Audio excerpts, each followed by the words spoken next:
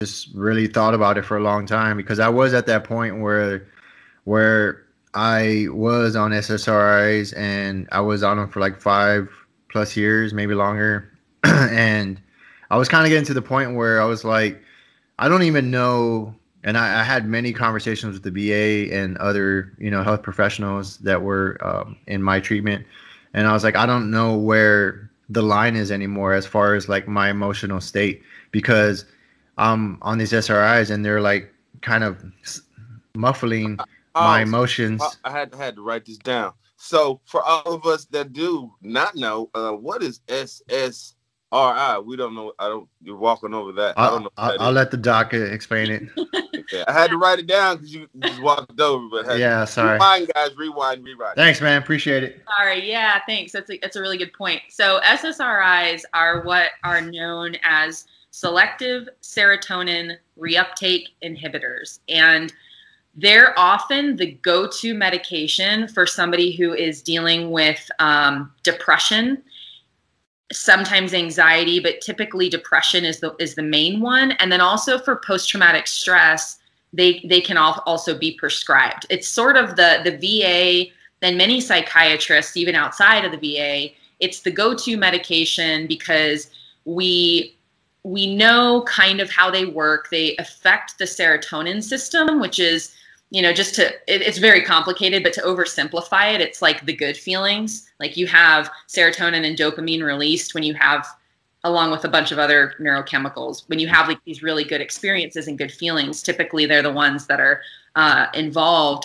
But serotonin is also really important because it's involved in what's called a process that's called neuroplasticity. So basically your brain cells have all these different communication pathways with each other. So your brain is interconnected and you've got, neurons talking to neurons, and, that communication is what gives us our thoughts and experiences and actions and sensory input and all of that.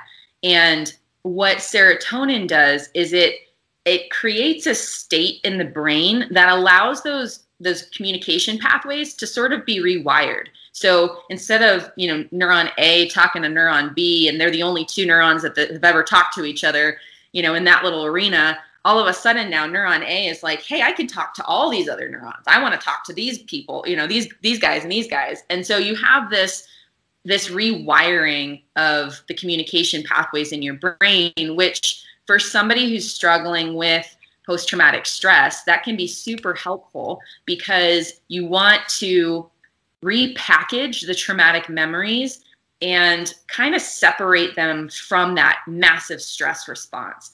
So SSRIs, although they get a bad rap, they can be helpful in that rewiring or repackaging of trauma, but they're only helpful or effective if you're going to actually do the work. So if you're going to go to therapy and try to access those memories and separate them from that massive stress response, because without that work, they're just kind of, they're enabling neuroplasticity, but you're kind of doing the same thing. And so the old habits are being reinforced. So again, just to this is the thing I hate about, our healthcare system is it's like docs are so overwhelmed. They're just like, hey, here's a bunch of SSRIs, take this many, just go get out of here. And it's like, right, cool, I'm going to do this. But like, if I don't have any other guidance, is it going to do anything? And the answer is probably not, like you've got to have more with it. It isn't just,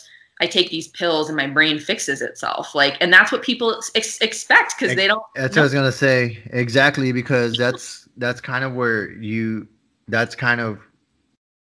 say that because that's kind of where I was at in the sense that like in the military, it was kind of like, just give me something that's going to fix it. Yeah. Like, cause I don't got time right now. I gotta do this other stuff. Right. So just give me like vitamin M, which we call Motrin. Mm-hmm. That's what like we would do. We would be in pain, take some Motrin. I remember having like big old things. So you kind of get in that mindset, like just give me something that's going to fix it. I got to keep going. Right. And that's kind of that. Even when I took myself as like, hey man, I don't know what the fuck's going on. I need something. I don't know what's going on. And they were like, we're going to put you on this. And I was like, I don't want to be on any meds at all. I do not want to be on like, and I was pretty adamant about that. But I was at the point too. I was like, however, I don't know what's going on, so I'll do what you tell me. But somehow it was important to me to understand that those meds, and I know it's not the same for everyone, but those meds were temporary. That's kind of what I went into it with. Go ahead. Sorry. An example of where meds had to affect like my life. Mm-hmm. Long story short, I got locked up when I separated the military, and they said I had manic episodes with bipolar tendencies. Take this medicine, and then we're going to monitor you, and then by the time we figure out you're good, you go get out, see the VA. I went to the VA. Psychiatrist, they're like, well, this is what they said. I was like, do you want to hear my story? No, just take these and just push me on out the door. And I was like, wow. I took them initially. Yeah, I had to take them to get out where I was. Sure. But once I was on my free will, I was just like, no, I'm just smoke weed. I don't really know what these are. Yeah. When I do take them, I just feel like laissez-faire. But when I take them, it just makes me sit down and don't do anything. Totally. Yeah. It's like you're a shell of who you were. Exactly. Yeah.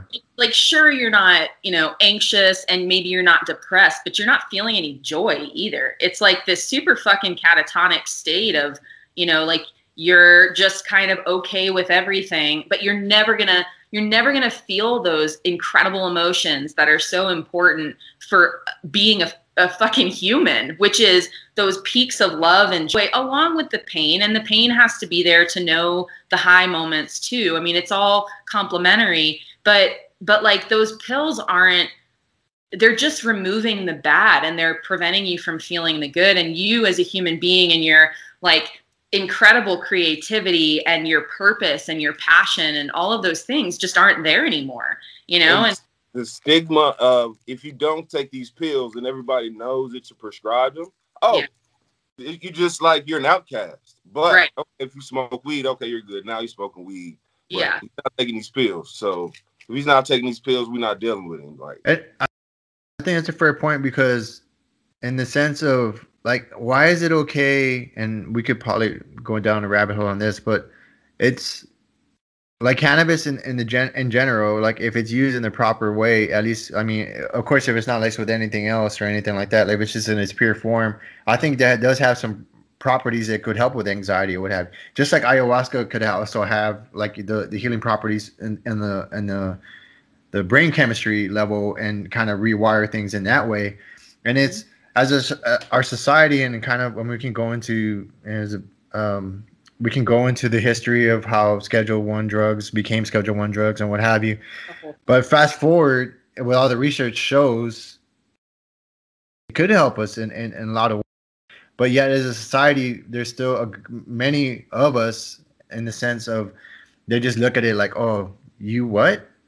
Get away from me. Just go over there. You know what I mean? And it's like, what the fuck? I mean, you know what I mean? It's kind of like, are we looking at we're not looking at the individual anymore and trying to help them heal. We're looking at just like what we feel, what we kind of put on them as like what we want them to be.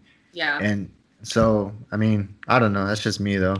Yeah. It's almost like you're damned if you do, you're damned if you don't. Like you're an outcast and you have a stigma if you take prescription meds. But if you say, fuck that, no, I'm gonna take my healing into my own hands, and most people turn to cannabis because it is the most accessible and it is effective. I mean, there are a lot of people who use it for various things and it works. And that's the most accessible thing that they have. And so right. People turn to that. But then it's like, then people are like, oh, well, you're just the stoner veteran. And it's like, whoa, like you just can't win, like right. Meds, you get a stigma. If you're smoking weed, you get a stigma. And again, like to your point, the weed thing is like marijuana, cannabis, even CBD is still like, there's still a stigma there, because this is a whole other episode, but the war on drugs created stereotypes around these substances to make people immediately judge someone who takes a psychedelic or smokes weed or, tries to actually use something natural and from the earth to help heal themselves, which has been used in ceremonial settings and ancient traditions for very long periods of time. And then the war drugs happened, and all of a sudden these things are banned and they're given these bad raps, and yet they're very effective and like really good tools for some people. But like, what do you expect people to do when these pills, like I have so many stories of friends who come out and the VA gives them like 10, 15, 20 pills to take a day, and each one is counteracting a symptom of the other. And they get to this point, like when people commit suicide, the majority of people are on substances. It's either alcohol or a bunch of drugs. Like they're not in their right mind. They're so over medicated, or, you know, medicating themselves with the wrong substances like alcohol. And they're not making decisions based out of a rooted, grounded, loving place. Like it's a place of pain and messed up neurochemistry because of what they've got on board in their bodies. And it's like, when you treat people that way, they're, you know, this crisis of suicide, you know, is a result of not having enough tools. But of course, for folks who don't, you know, go that route and who are still here, they're going to find a way to help themselves. They're going to try. So let's talk about what these tools might be. And if weed and cannabis is one of those things for a lot of people, then let's make it more accessible and people in education. And let's talk about all these other tools too. You know, I think that we're just doing it wrong in so many ways. And so, you know, I commend people who do find something like you guys, like it's like mountain biking or weed or whatever it is, something that's going to help me feel more me, help me feel like I can self-regulate. Like that's critical in order for a person to feel like safe in the world and that they can move forward and really explore their passions or their gifts or whatever it is. Like you got to have certain things met first. And, you know, like there are different ways to do that work for different people. So I'm glad that you guys found stuff that works for you.